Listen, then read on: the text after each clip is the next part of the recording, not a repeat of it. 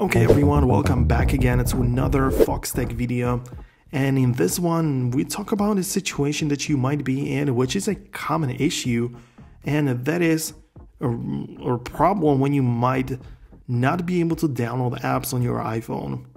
Whether the App Store is missing entirely or you're encountering problems while trying to download apps, I'll explain the potential reasons and solutions in detail.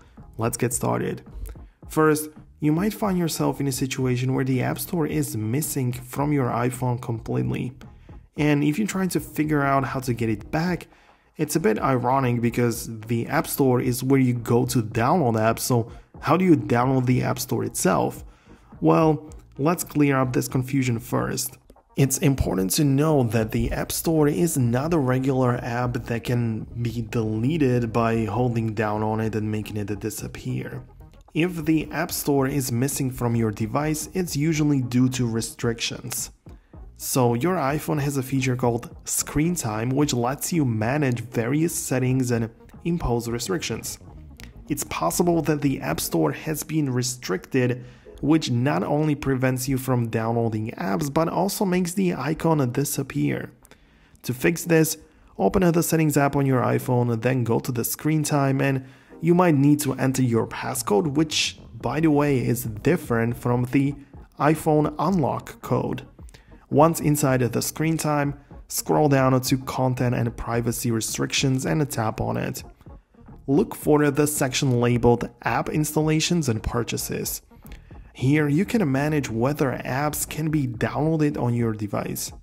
Make sure to choose the option that allows you app installations. You might also see an option to disable app deletion, but you can decide what works best for you. The simplest solution would be to disable all restrictions to ensure your iPhone operates as you want it to. Now, the App Store icon should appear back on your phone, but if you still have even though you have the App Store on your device and still have problems with downloading apps, there are other potential issues to consider. Firstly, check your internet connection. While you can browse the App Store with a weak connection, downloading an app requires more data. So ensure your internet connection is stable and strong enough to handle downloads.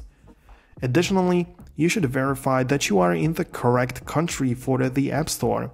Sometimes, and this is an example, so when you look up an app in the Safari in the web browser and there's a link to the App Store, the app might be specific to one country's App Store, so it's going to link you to a different country's one, and this might not work. You'll be prompted to use your native App Store, and there is no workaround for this, so you just need to make sure that you're using the right App Store for your region. To sum it up, these were the things. So of course, disable restrictions, make sure you have internet and proper App Store, but that's it. Hope you found this helpful. If you did, hit the thumbs up, subscribe below, and I'll catch you.